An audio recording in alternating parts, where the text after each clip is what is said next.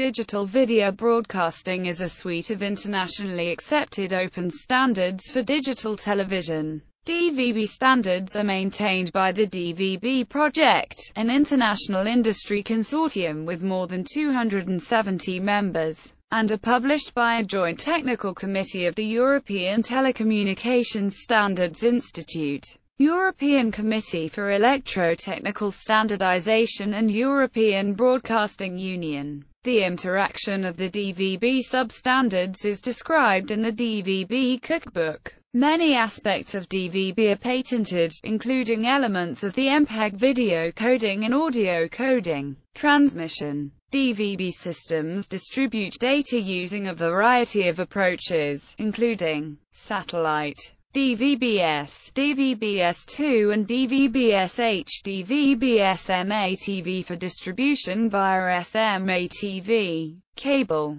DVB-C, DVB-C2, terrestrial television, DVB-T, DVB-T2 digital terrestrial television for handhelds, DVB-H, DVB-SH, microwave, using DTT, the MMDS, and/or MVDS standards. These standards define the physical layer and data link layer of the distribution system. Devices interact with the physical layer via a synchronous parallel interface, synchronous serial interface, or asynchronous serial interface. All data is transmitted in MPEG transport streams with some additional constraints. A standard for temporally compressed distribution to mobile devices was published in November 2004. These distribution systems differ mainly in the modulation schemes used and error-correcting codes used, due to the different technical constraints.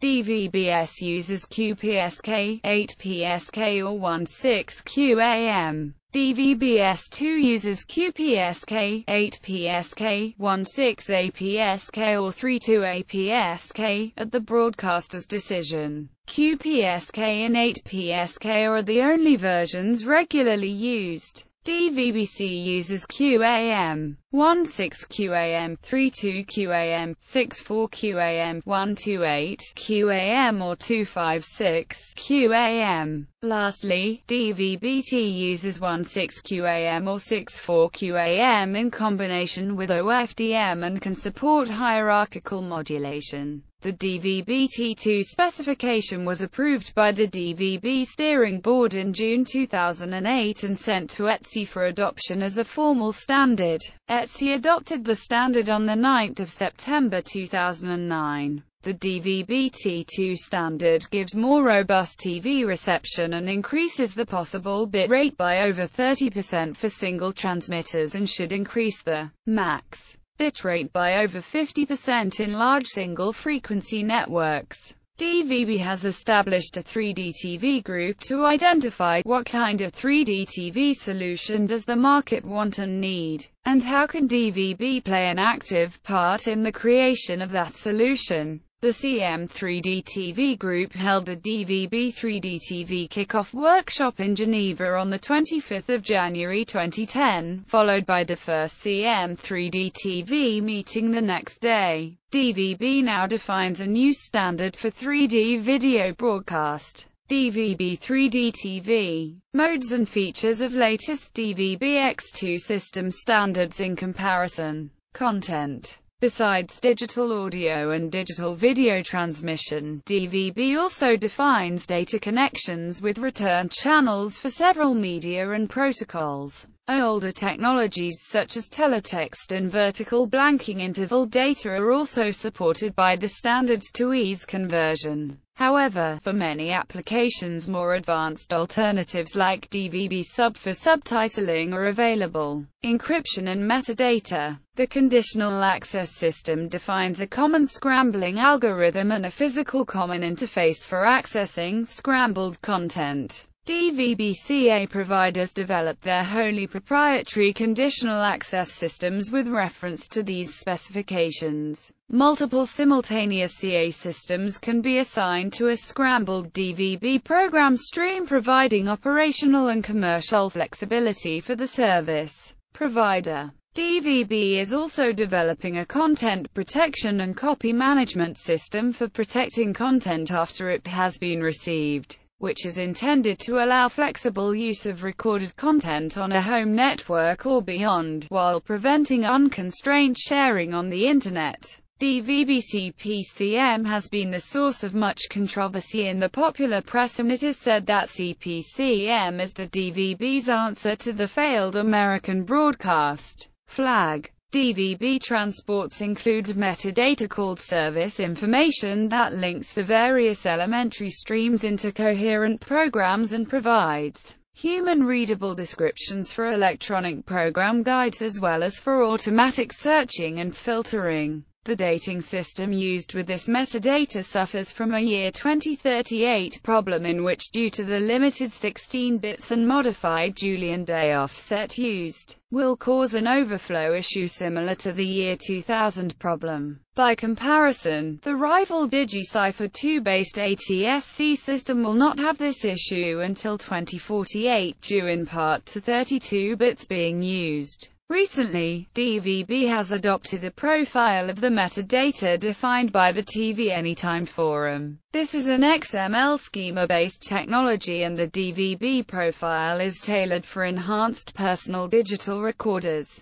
DVB lately also started an activity to develop a service for IPTV, which also includes metadata definitions for a broadband content guide software platform. The DVB Multimedia Home Platform defines a Java-based platform for the development of consumer video system applications. In addition to providing abstractions for many DVB and MPEG-2 concepts, it provides interfaces for other features like network card control, application download, and layered graphics. Return channel. DVB has standardized a number of return channels that work together with DVB to create bidirectional communication. RCS is short for Return Channel Satellite, and specifies return channels in C, Q and Ca frequency bands with return bandwidth of up to 2 Mbit per second. DVB-RCT is short for Return Channel Terrestrial, specified by ETSI N301,958. Adoption. DVB-S and DVB-C were ratified in 1994. DVB-T was ratified in early 1997. The first commercial DVB-T broadcasts were performed by the United Kingdom's Digital TV Group in late 1998. In 2003, Berlin, Germany was the first area to completely stop broadcasting analog TV signals. Most European countries are fully covered by digital television, and many have switched off PAL, CCAM services. In Europe, as well as in Australia, South Africa and India, DVB is used throughout. This also holds true for cable and satellite in most Asian, African and many South American countries. Many of these have not yet selected a format for digital terrestrial broadcasts, and a few have chosen ATSC instead of DVB-T. Africa, Kenya. DVB-T broadcasts were launched by the President of Kenya, Mwai Kibaki, on 9 December 2009. Broadcasts are using H264, with the University of Nairobi supplying the decoders. Kenya has also been broadcasting DVB-H since July 2009, available on selected Nokia and ZTE handsets on the Safaricom and other GSM networks. South Africa. Since 1995, the pay TV operator DStv used the DVB-S standard to broadcast its services. In 2010 it started a DVB over IP service, and in 2011 it started DStv Mobile using the DVB-H standard. In late 2010, the South African cabinet endorsed a decision by a Southern African Development Community Task Team to adopt the DVB-T2 standard. Asia. In Asia, several standards are under implementation. China. Hong Kong. In Hong Kong, several cable TV operators such as TVB Payvision and Cable TV have already started using DVB-S or DVB-C. The government, however, has adopted the DMB-T/H standard, developed in mainland China. for its digital terrestrial broadcasting services, which has started since the 31st of December 2007. Iran on the 17th of March 2009, DVB-H and DVB-T-H 264, AAC broadcasting started in Tehran. DVB-T broadcasting now available in other cities like Isfahan, Mashhad, Shiraz, Tabriz and Rasht. Indian government announced the discontinuation of analog signals in the four metropolitan cities of Mumbai, Delhi, Kolkata by the 31st of March 2012 and for Tier 2 cities such as Bangalore by the 31st of March 2013. Most houses are now required to use a digital set-top box to watch cable television in several cities in India. An example set-top box is a Cisco DVB box provided by one of the digital television providers. Israel DVB-T broadcasts using H264 commenced in Israel on 1 June 2009 with the broadcast trial, and the full broadcast began on 2 August 2009. Analog broadcasts were originally planned to end in 18 months after the launch, but analog broadcasts were switched off on 31 March 2011 instead. During 2010, DVB-T broadcasts have become widely available in most of Israel, and an EPG was added to the broadcasts. Japan, with the exception of Sky Perfect TV, Japan uses different formats in all areas, which are however quite similar to their DVB counterparts. Sky Perfect is a satellite provider using DVB on its 124 and 128 degrees east satellites. Its satellite at 110 degrees east does not use DVB. However, in Malaysia, a new pay television station, MITV, began service in September 2005 using DVB-IPTV technology, while lone satellite programming provider Astro has been transmitting in DVB-S since its inception in 1996. Free-to-air DVB-T trials began in late 2006 with a simulcast of both TV1 and TV2 plus a new channel called RTM3, RTMI. In April 2007, RTM announced that the outcome of the test is favorable and expects DVB-T to go public by the end of 2007. However, the system did not go public as planned. As of 2008, the trial digital lineup has expanded to include a music television channel called Music Active, and a sports channel called Arena, with a news channel called Barita Active planned for inclusion in the extended trials soon. Also, high-definition trials were performed during the Beijing Olympics and the outcome was also favorable. It was announced that the system would go public in 2009. In 2009, MITV closed down, changed its name to U Television, and announced that it was changing to scrambled DVB-T upon relaunch instead of the DVB-IPTV system used prior to shutting down. However, RTM's digital network again did not go public, although around this time TVs that are first-generation DVB-T capable went on sale. The government has since announced that they will be deploying DVB-T2 instead in stages starting in mid-2015. An analog shutoff has been delayed to 2017. Philippines. In the Philippines, DVB-S and DVB-S2 are the two broadcast standards currently used by satellite companies, while DVB-C is also used by some cable companies. The government adopted DVB-T in November 2006 for digital terrestrial broadcasting, but a year later, it considered other standards to replace DVB-T. The country has chosen the ISDB-T system instead of DVB-T. Taiwan. In Taiwan, some digital cable television systems use DVB-C, though most customers still use analog NTSC cable television. The government planned adopting ATSC or the Japanese ISDB-T standard as NTSC's replacement. However, the country has chosen the European DVB-T system instead. public television service, and Formosan TV now provided high-definition television. The former has a channel called HIHD, the latter uses its HD channel for broadcasting MLB baseball. Europe. Cyprus uses DVB-T with MPEG-4 encoding. Analog transmission stopped on 1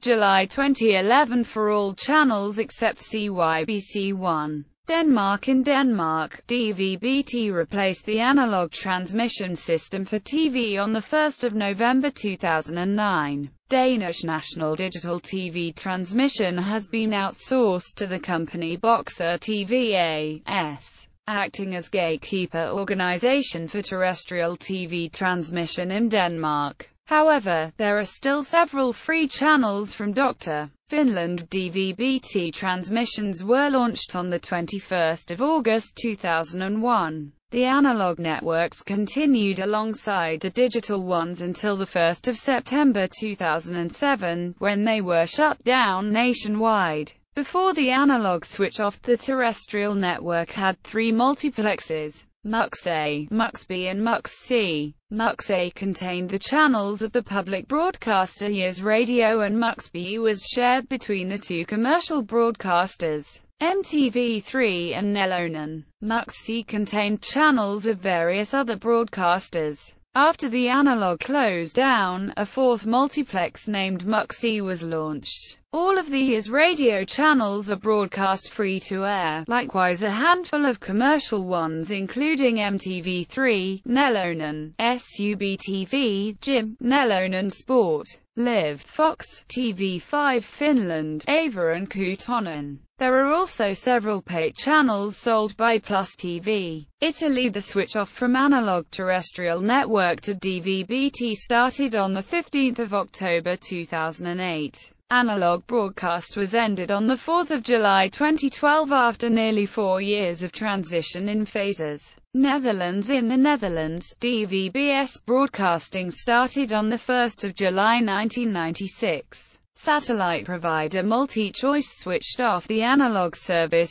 shortly after on 18 August 1996. DVB-T broadcasting started April 2003, and terrestrial analog broadcasting was switched off December 2006. It was initially marketed by Digitenna but later by KPN. Multiplex 1 contains the NPO1, NPO2 and NPO3 national TV channels, and a regional channel. Multiplexes 2 to 5 have the other encrypted commercial and international channels. Multiplex 1 also broadcasts the radio channels Radio 1, Radio 2, 3 FM, Radio 4, Radio 5, Radio 6 Concertzender, Funks, and also a regional channel. As of June 2011, the Dutch DVB-T service had 29 TV channels and 20 radio channels. Norway. In Norway, DVB-T broadcasting is marketed under Riks TV and NRK. DVB-T broadcasting via the terrestrial network began in November 2007, and has subsequently been rolled out one part of the country at a time. The Norwegian implementation of DVB-T is different from most others, as it uses H.264 with HEAAC audio encoding, while most other countries have adapted the less recent MPEG-2 standard. Notably, most DVB software for PC has problems with this, though in late 2007 compatible software was released, like DVB Viewer using the libfad2 library. Sony has released several HD TVs that support Norway's DVB-T implementation without use of a separate set-top box, and Sega MyTD91 HD. Grundig DTR 8720 STBs are others. Poland. Currently, Poland uses the DVB-T standard with MPEG-4 encoding. Analog broadcast switch-off started on 7 November 2012 and was completed on 23 July 2013. Portugal. Portugal follows the DVB-T implementation, using H.264 with AAC audio encoding. It has been live since the 29th of April 2009, and the switch-off date for all analog signals was on the 26th of April 2012. Russia uses the DVB-T standard with MPEG-4 encoding for the limited experimental broadcasting and cable networks. Majority of TV broadcasting still being done in the old analog CCAM standard. The Ministry of Communication, however, pledged to switch to the DVB-T2 as the transmitting centers are gradually upgraded, and plans to abandon analog broadcast by 2015, funds permitting. Several pilot broadcasting centers in some regions are already online and simulcasting in DVB-T2 SD and CCAM signal since February 2010, with more to go. Only one channel pack with 8 to 10 main national radio and TV channels is available for now, with more planned to be added as the digital TV network is expanded. United Kingdom. In the UK, DVB-T has been adopted for broadcast of standard definition terrestrial programming, as well as a single DVB-T2 multiplex for high-definition programming. The UK terminated all analog terrestrial broadcasts by the end of 2012. The vast majority of channels are available free to air through the Freeview service. DVB-T was also used for the now-defunct On Digital, ITV Digital and Top Up TV service. All satellite programming is broadcast using either DVB-S or DVB-S2. Subscription-based cable television from Virgin Media uses DVB-C, alongside a limited selection of analog channels. North America. In North America, DVB-S is often used in encoding and video compression of digital satellite communications alongside Hughes DSS. Unlike Motorola's DigiCipher 2 standard, DVB has a wider adoption in terms of the number of manufacturers of receivers. Terrestrial digital television broadcasts in Canada, Mexico, El Salvador, Honduras, and the United States use ATSC encoding with 8VSB modulation instead of DVB-T with COFDM. Television news gathering links from mobile vans to central receive points use DVB-T with COFDM in the 2 GHz frequency band. Oceania. New Zealand. In New Zealand, DVB broadcasting is marketed under the Freeview brand name. DVB-compliant products. Companies that manufacture a product which is compliant to one or more DVB standards have the option of registering a declaration of conformity for that product. Wherever the DVB trademark is used in relation to a product, be it a broadcast, a service, an application or equipment, the product must be registered with the DVB Project Office.